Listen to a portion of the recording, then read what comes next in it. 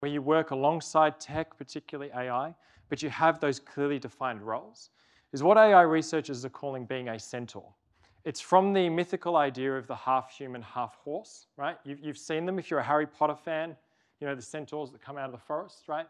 The thing about a centaur is it's half and half, but you know which half is which, right? And I'll tell you, you don't want to mix them up, right? But half and half, they have the clear roles, we work together, right?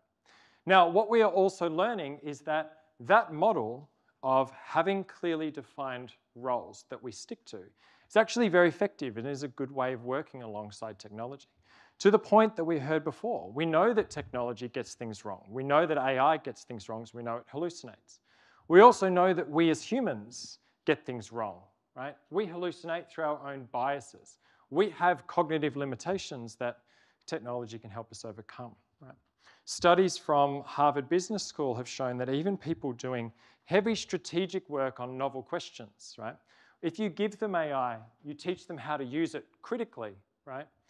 It can make us 25% faster at what we do and create 40% higher outputs simply by combining ourselves with the strengths and weaknesses of these technologies, right?